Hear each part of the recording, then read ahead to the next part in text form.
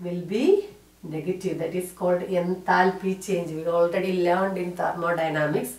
So, in exothermic reaction, during the reaction, it will releases energy. That type of reactions, exo means it is exiting, something coming outside. So, exothermic reaction, it is releasing energy. So, delta H is negative. Then endothermic reaction. Endo, it is taking outside as inside. So, delta H is positive. So, in these two cases, temperature has an effect if it is at a equilibrium.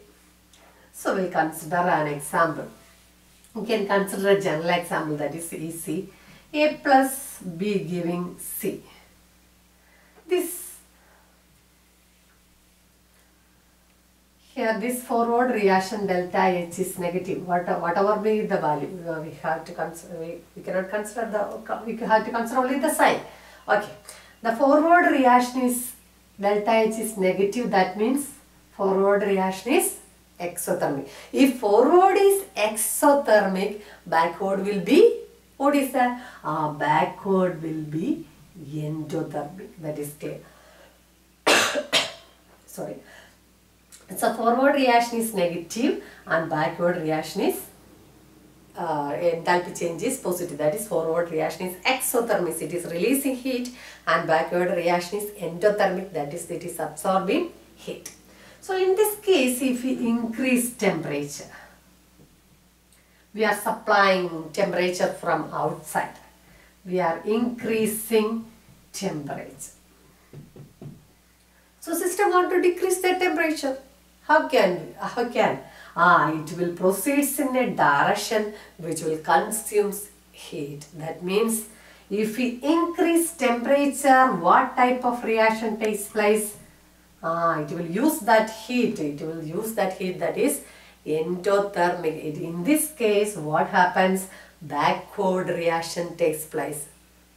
That is, we can generally say that if we increase temperature, system want to decrease temperature by using that heat. That is, what type of reaction takes place? Endothermic reaction takes place. Then, if we decrease temperature, we are cooling the system. That is, temperature getting down. System want to increase the temperature by exothermic. It will release temperature. So, system can reach that equilibrium stage. So, by decreasing temperature, what type of reaction takes place? Exothermic reaction takes place. So, this is the effect of change of temperature. So, effective change of temperature happens only for reactions either will release heat or absorb heat, that is either exothermic or endothermic reaction. That type of reaction, if we increase temperature, endothermic reaction will take place. If we decrease temperature, exothermic reaction will take place. Last but not least, we can consider the effect of addition of catalyst. We know that positive catalyst or promoter will always increase the rate of reaction.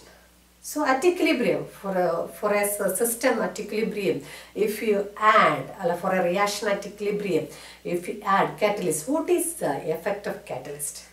Actually, catalyst has no effect on equilibrium because it will increase the speed of forward and backward reaction at the same rate. It will help to reach a reaction at equilibrium very faster. For example, for a reaction takes 10 minutes to reach an equilibrium. If we add a catalyst, that depends, the catalyst depends on the reactants. If we add a catalyst, maybe that will reach us in 1 minute. That means it will increase the rate of both forward and backward reaction in the same rate. It will not affect the equilibrium. So, these are the different factors which will affect equilibrium. So, using with the help of Le-Chatelier principle, we will explain all these factors, and one of the most favorable application of Le-Chatelier principle is that we can select the condition for the favorable production of a particular product. We can select pressure, temperature, concentration, etc. to increase the increase the production of products. That's all for today.